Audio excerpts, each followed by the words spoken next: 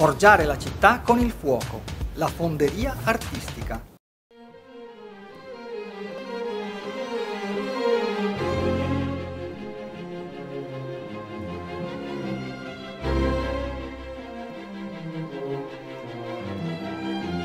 In una città di acqua e di pietra come Venezia, il metallo non sembrerebbe dover trovare dimora, così apparentemente attaccabile dall'umidità e dal sale. Eppure i parapetti di centinaia di ponti sono metallici, le gondole rifulgono di dorature e argentature che si sublimano nel celeberrimo ferro di prua, e dalle porte si affacciano migliaia di leoni, così cari ai veneziani. La Fonderia Valese è l'ultima rimasta della città insulare. Rilevata da Carlo Semenzato, continua la tradizione della lavorazione del bronzo e dell'ottone, la più classica delle tecniche, quella del metallo liquido incandescente colato negli stampi.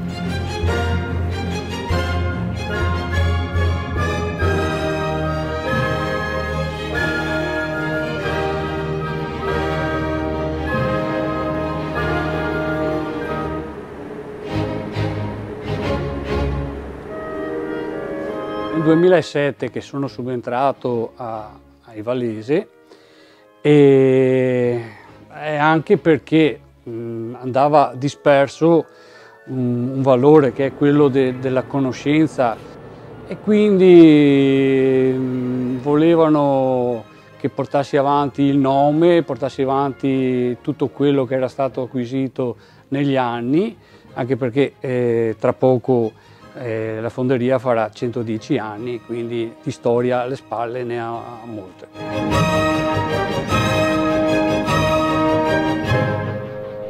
Un rapporto col fuoco nato per passione, ma consolidatosi in questa fonderia quasi per caso.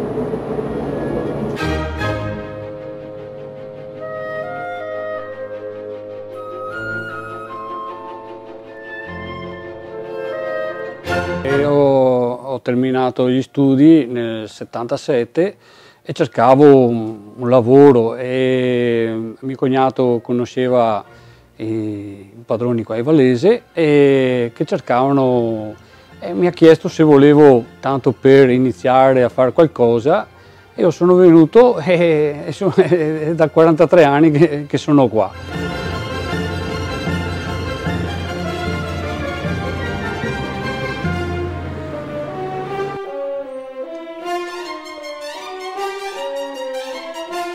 Abbiamo fatto altre cose per la regina Elisabetta, per i Kennedy, per tante personalità, e dopo per architetti famosi, per Philip Stark e per altre cose, insomma.